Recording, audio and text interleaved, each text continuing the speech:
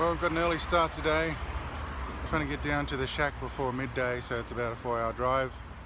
Just getting some air in the tyres, about to get some fuel and breakfast.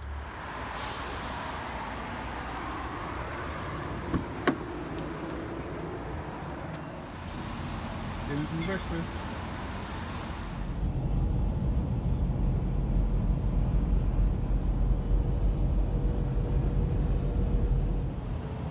Just stopping at my normal halfway point and going to get to enjoy a lovely dawn. So I'll spend about I don't know, 10-15 minutes here and then we'll head back on the highway. Well, it's about 10 o'clock, so I made pretty good time getting here. I'm just stopping to pick up a bit more kindling for the fire. It's going to be cold tonight. It's pretty cold now. Nearly had an incident on the way in. The track had some wire, loose rusty wire on the road for some reason, so I had to avoid that quickly and get out and clear it. So now I'm just going to get a bit more kindling for the fire and make my way out to the shack. It'll be another 20 minutes, half an hour on this road in, but I'm not in any hurry. It's going to be a cold day of probably staying inside, so I'll be able to get that fire going. Just putting the kettle on to have a cup of coffee, and I need to sort all my stuff and unpack it. I decided to light a fire to make the place feel a little more homely, but I was just checking out the mouse situation, and yeah, I can see a lot of mouse droppings there. They've obviously been eating this wax candle, so I'll have to put a few traps and baits out. And I actually did see one scurry away as I even opened the door, so mice we don't want inside. I'm just walking over to where I saw an eagle land over this ridge. I think he might be feasting on a dead kangaroo, or maybe he's just taking off now. I just disturbed him.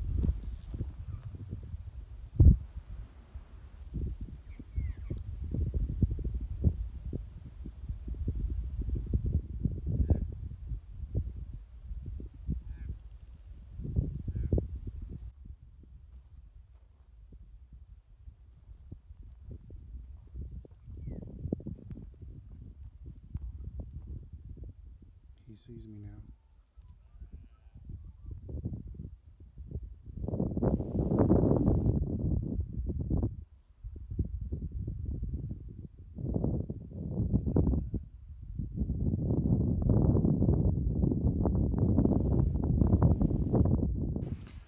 Well, it's a grey old day, but I'm going to head out down to the dam.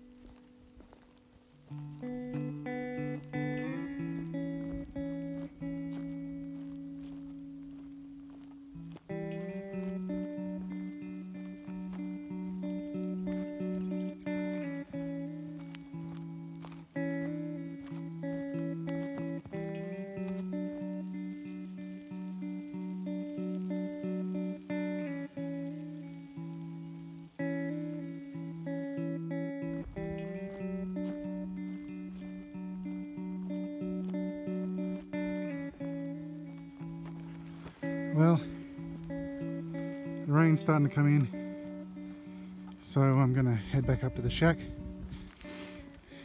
start the fire again, think about what's for dinner, and yeah, plan my evening. But yeah, dam's pretty low still, and looks like the rain is settling in for this evening.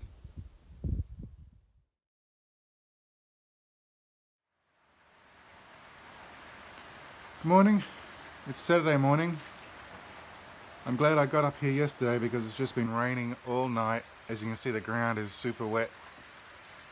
Here's the wet track heading down to the creek, and you can't even see the hills behind me. It's just a, oh yeah, a little bit, but so much rain overnight, so much rain. So And cold too. I'm wearing this jumper that my wife knitted for me years ago. It's never been cold enough to wear it, but today it's cold enough. I gotta get a fire on and to get some breakfast happening, but I'm not sure I'm gonna be doing much outside today. It's gonna be just too wet and perhaps slippery for even a four-wheel drive on some of these tracks. So it might be a day for staying inside and doing a few little jobs around here. So anyway, yeah, gotta get a fire on, get it warmed up, brush my teeth, get ready for the day, get a big breakfast on.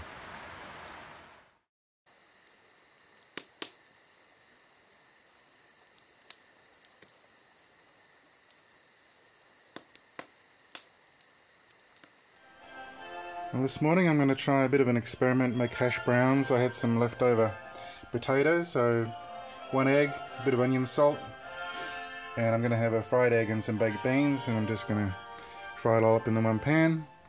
So hopefully that'll be a good breakfast.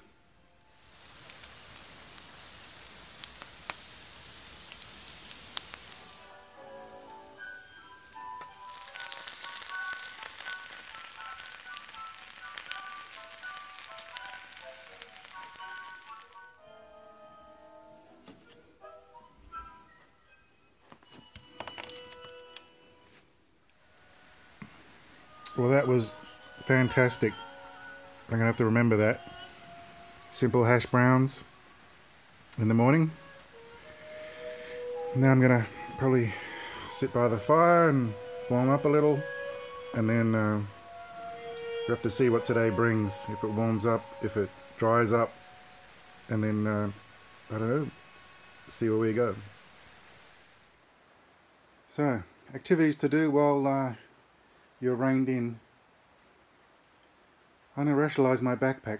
Yesterday, when I was doing some bushwalking, I noticed my backpack was getting quite heavy, and I've put a lot of things in over the weeks and months, but I've never really checked through, and I think I'm carrying a lot of extra stuff, so I'm going to unpack it and see what I have, and then rationalise it somewhat.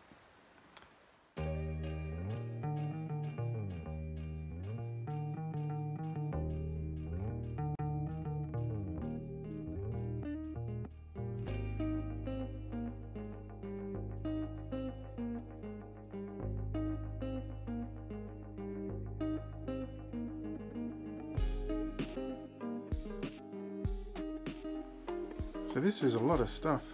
I've got a lot of duplicates of things, like I mean, how many knife sharpeners do I need? How many multi-tools do I need? Spoons, too many. Tea, I don't drink tea. Lots of ways.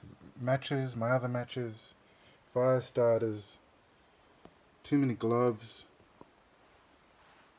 and so on. So I'm going to rationalize all this stuff, repack my bag, and it should be a lot lighter.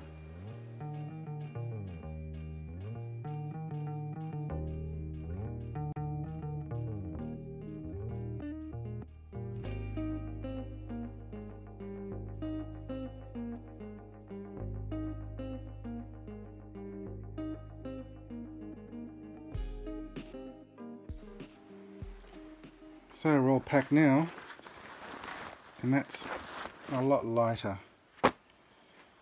so that'll make it easier to walk on the trails. Well, you might be asking for trouble, but I think I'm gonna head down the trail here and see what I can see at the bottom of the creek. I mean, it's no use being stuck in a shack for a couple of days under this rain. I'm gonna get out and see what the creek looks like. So hopefully I'll be back by lunchtime.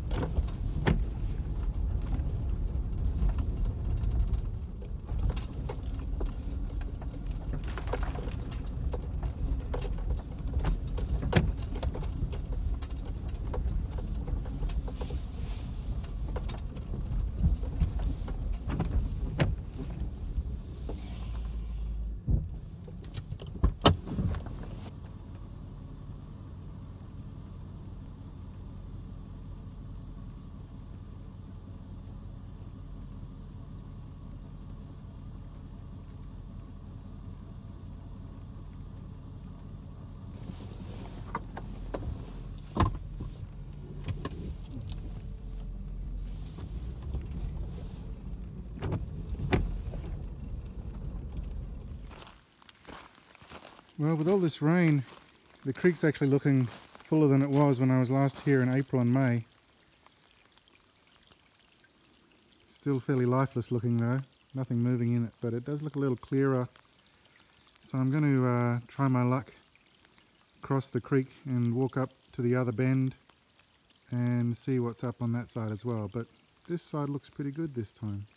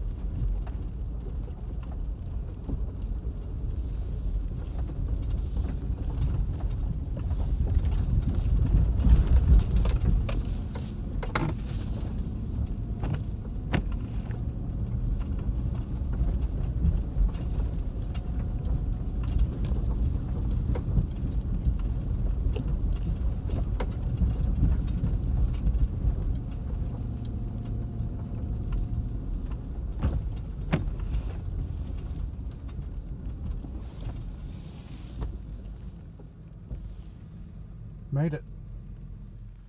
I just walked up to my favourite spot at the fishing bend.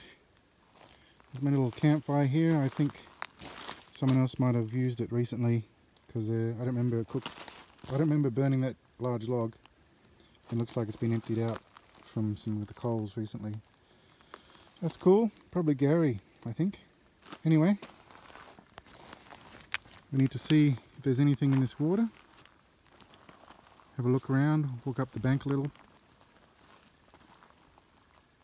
see what's happening. Meanwhile, I'm going to finish off the breakfast baked beans with my spork and enjoy the peace and quiet of the bushland. There's certainly fish in this bend. Billabong, whatever you want to call it. They're all carp, of course, but they make a good fighting fish if you can get one on the hook. So I'm going to try in a little while, try my luck at fishing, see if there's any way I can actually catch one of these.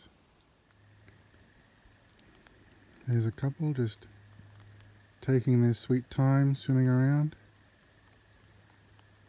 Don't seem to be interested in anything I've got on the hook.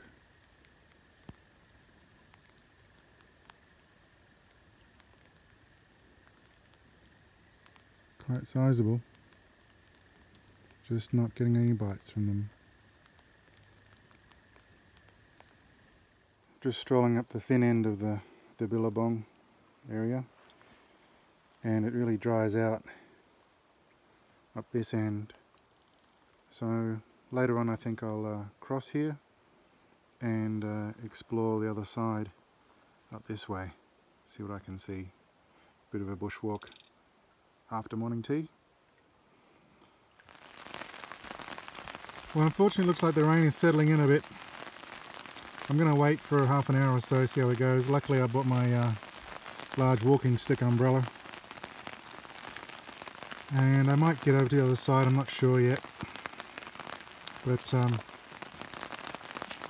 the rain does seem to be coming in pretty hard. I'll give it half an hour, see how we go. Certainly the fish are not biting, no matter what I try, so we'll have to try maybe another day. Maybe it's the rain that's putting them off. Maybe they don't like my corn, I don't know. But in any case, we'll just wait half an hour and then decide to stay or go. Well, this is the surprise sighting of the day. He's a long-necked tortoise. Tortoise? He had his head out when I came up, but he's pulled it in, trying to hide because he sees me as a threat. I put some corn just in front to give him a treat, but he's worried about me, so I'm going to leave him alone. But yeah, that's the surprise sighting of the day. Made coming out here all worthwhile. Cool, I'll leave him alone. So as you can see, I did decide to explore the other side of the bank a bit more. But what gets me is, walking along the creek line, there are these huge debris wash-ups near these standing trees, and these must come from flooding. But we're a good 5 meters away from where the creek is, and at least 3-4 meters up. So imagine the water that must come through this valley at times to create all of this debris catchment here on these trees. Just unbelievable. Just can't imagine how much water would rush through this little gully to cause this. Okay, a bit more exploring. I was just walking around looking at all the wombat burrows thinking, why don't you see many dead wombats around, or wombat skeletons? You see kangaroos and everything. But then I actually found one. Just found this wombat skull. You can tell it's very flat and broad. His front incisors, its shopping teeth, have fallen out, but yeah, the skull is very wide and flat, as you can tell. I think I'll take it up to the shack so that the kids can see it next time they come up.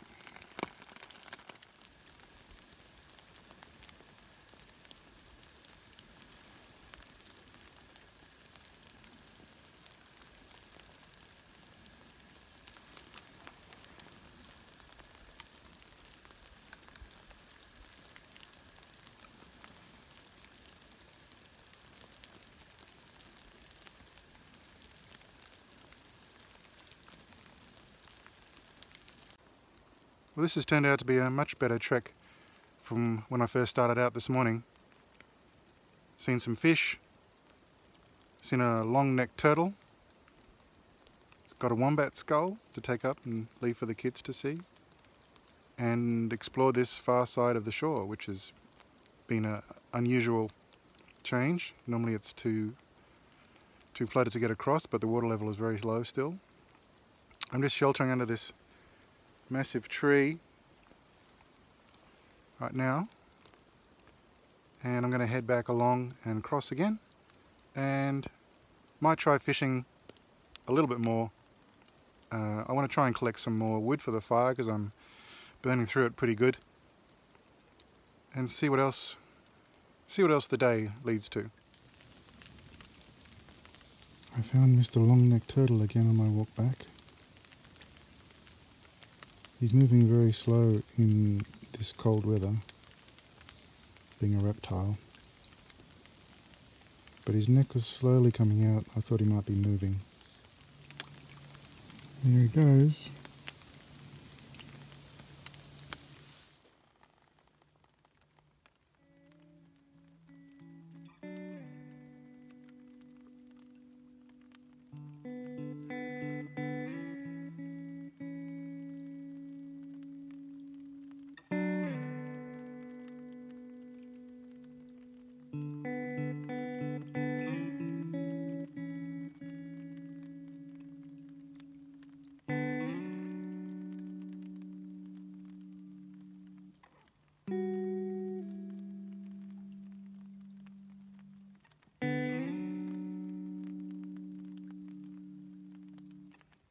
Thanks for watching. See you in the next video.